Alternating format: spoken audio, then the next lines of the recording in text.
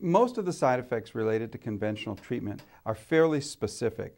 So for example, drugs like Taxol cause peripheral neuropathy, but a drug like adriamycin doesn't cause peripheral neuropathy. So we take a very scientific, evidence-based approach, matching the kinds of treatments that we're using with the therapies that the patients are receiving on the conventional side, and utilizing scientific rationale, scientific studies, and clinical evidence to guide the things that we recommend to patients.